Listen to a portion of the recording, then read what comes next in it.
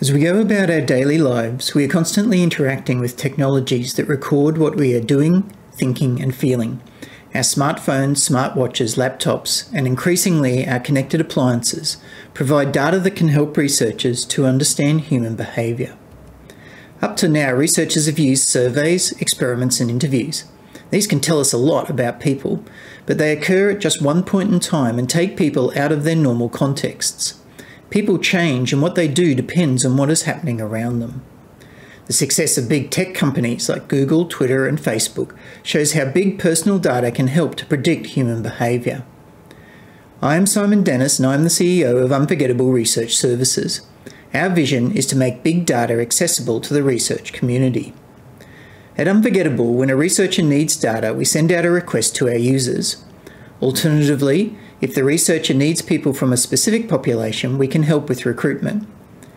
Unlike many services, our users are paid and retain ownership of their data.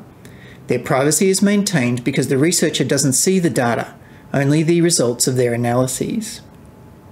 Currently, we have more than 4,000 Unforgettable users who can collect data from over 600 sources.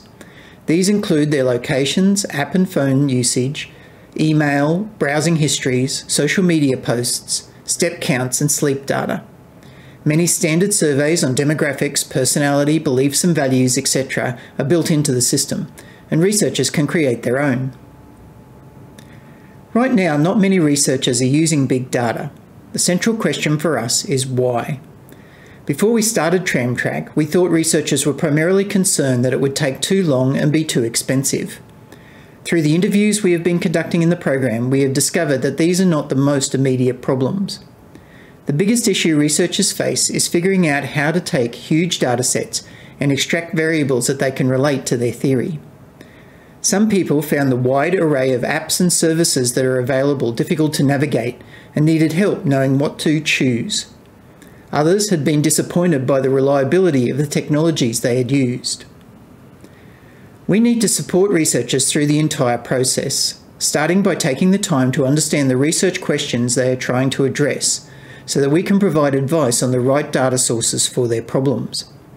The reliability of the data collection process needs to be a major focus, and since starting the TRAC program, we have added several mechanisms to dramatically improve the robustness of our collection technologies. We have also created a new interface designed to look and feel familiar to researchers. The new interface makes it easy to use basic statistical methods and provides a suite of standard plotting tools. Under the hood, there are sophisticated machine learning models, causal analysis methods, and sentiment analysis tools. We believe that progress in the behavioural and medical sciences hinges on the use of big, dense, personal data. We are looking for introductions to individual researchers who would benefit from access to big data, and we would like to meet with deans, heads of school, and centre directors to discuss ways that we could provide access to our system for their research units. We would like to thank Andrew, Bonnie and the whole cohort for their support and assistance during the TRAM program. We have learned a lot and wish everyone well in their transitional journeys.